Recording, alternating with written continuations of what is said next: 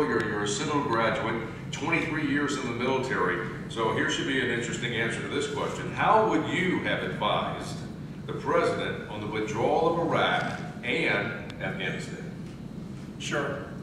Essentially, I want to, Nikki Trawick is back there, and her husband served. We served in Hawaii. I just mentioned that because it's great to see folks here. Yeah, I'll tell you, the Afghanistan issue is one that I volunteered for Afghanistan.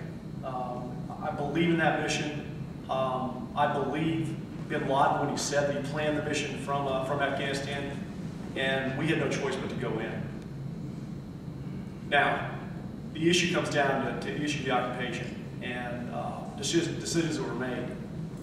One of the things we've got to be very careful about is the image we project around the world. George Washington put it best in that if you want peace, prepare for war. What he meant is the issue of strength.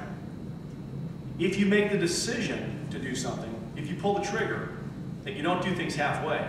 When we went into Afghanistan initially, quite frankly, we went in full force and we pushed the Taliban out.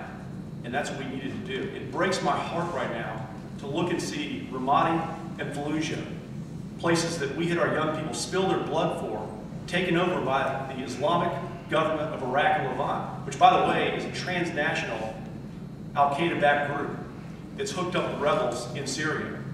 We need people in Congress that understand their duties over the military and national defense, because the decision-making and the way the President went about handling Iraq and Afghanistan, and where he's handling right now, are not wise. You read Bill Gates' book right now, and you look at the shameful conduct of the way they treated the top military officers trying to give good advice on how to handle Iraq and Afghanistan. And this goes beyond someone's decision of whether or not to go in. The issue is how you handle yourself, and Barack Obama has done it terribly, and we need more folks within Congress that understand the military and national defense and can stand up to them and start doing their duty with the military. Thank you, Bill.